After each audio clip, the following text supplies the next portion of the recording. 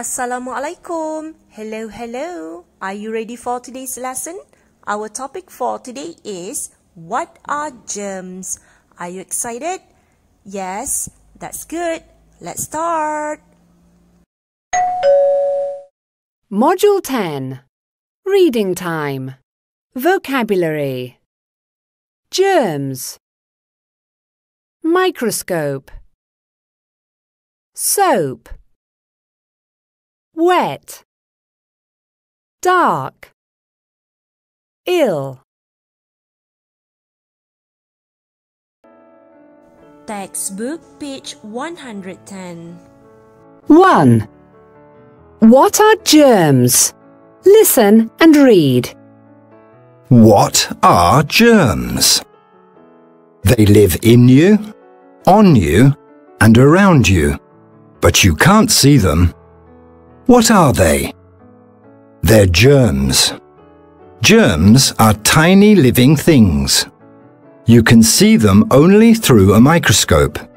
Some germs can make you ill, so doctors work hard to learn more about them. Germs like to live in warm, wet, and dark places.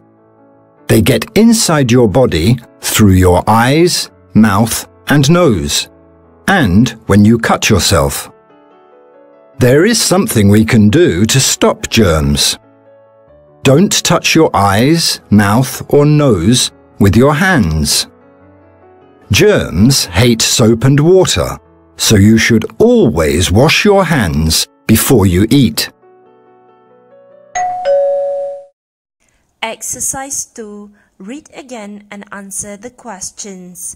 Exercise kedua, baca semula teks sebentar tadi dan jawab semua soalan.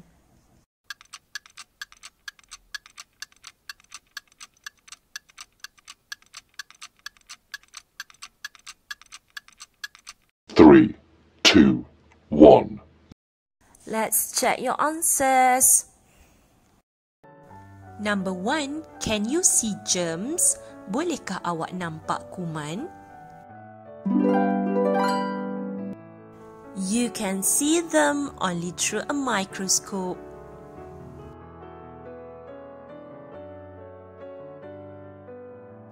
Number 2, why do doctors want to learn more about germs? Kenapa doktor mahu mempelajari lebih lagi tentang kuman? This is because some germs can make you ill, so doctors work hard to learn more about them. Kerana sesetengah kuman boleh membawa penyakit, jadi doktor mahu mempelajari lebih lanjut tentang kuman. Number 3, what places do germs like? Tempat bagaimanakah yang digemari oleh kuman? Germs like to live in warm, wet, and dark places. Number 4, how can we stop germs? Bagaimanakah cara untuk menghentikan kuman? Don't touch your eyes, mouth, or nose with your hands and wash your hands before you eat.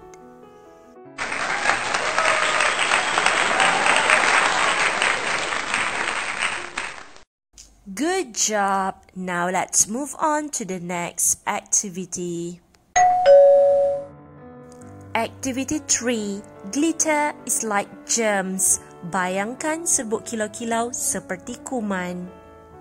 What do you have to do to clean it? Apakah yang perlu kamu lakukan untuk membersihkan ia? Read and do.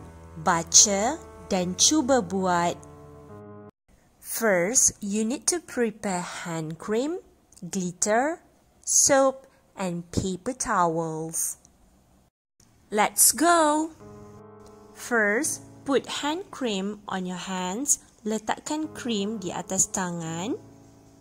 Second, put glitter on your hands. Letakkan serbuk kilau-kilau di atas tangan.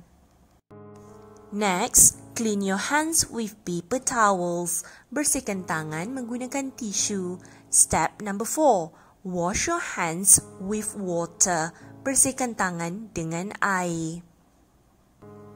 Lastly, wash your hands with soap and water.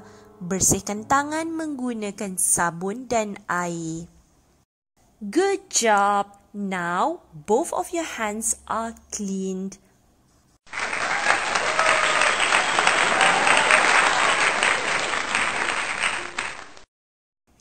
Okay, that's all for today. I hope you enjoy my lesson.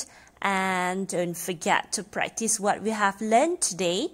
Until next time, see ya. Bye.